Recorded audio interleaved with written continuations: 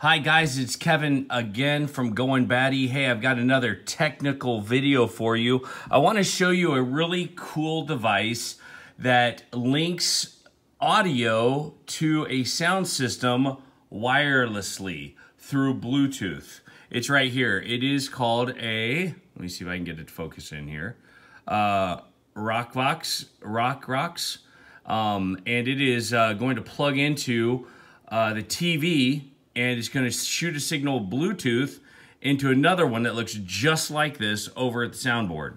So let's have a look at this and see and get it hooked up. So you've got two cables here. There you go. You got two cables here, and let me get it so it's not so fuzzy. There you go. Maybe. Two cables here. One is the power cable, which you can tell has got a flat head just like that.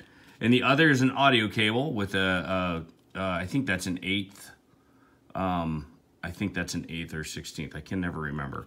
Don't take my word for it. Like I said, I'm not an expert. I'm just going to show you how these things work. What you do is you take these and you plug the sound into the hole back there. If you see, it's like a hole for a like earphones. And then you take the power cord, and you plug it into the flat part right here. And the red light comes on. Now, that red light needs to be blinking so that it'll sync with the other black box that is connected to the soundboard.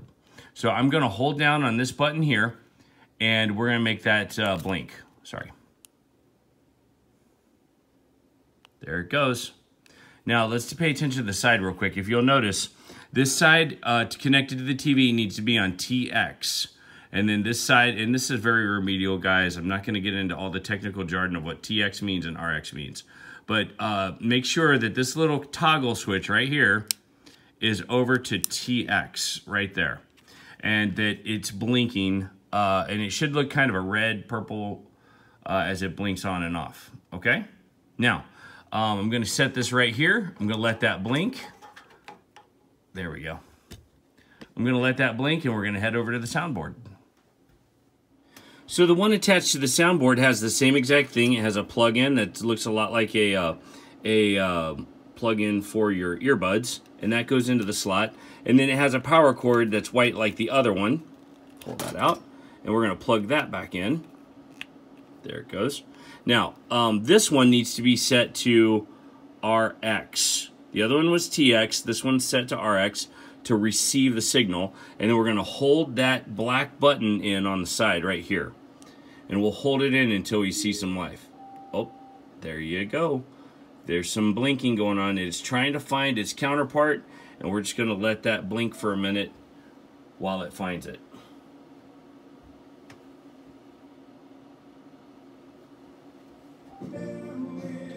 So it found it, and as you can hear,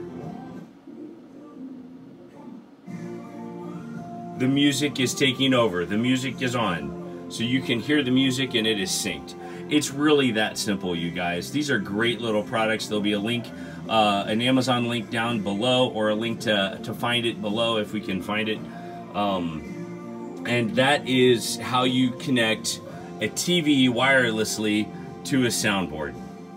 So one thing I wanted to make note of is that the Bluetooth adapter is connected through a cable that goes into RCA connectors, and that sound is coming out of the TV into the Bluetooth adapter and out to the soundboard. So those are outputs, not inputs.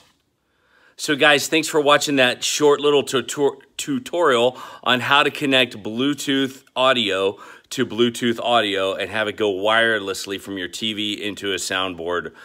Thanks for watching. As always, please like, subscribe, and comment.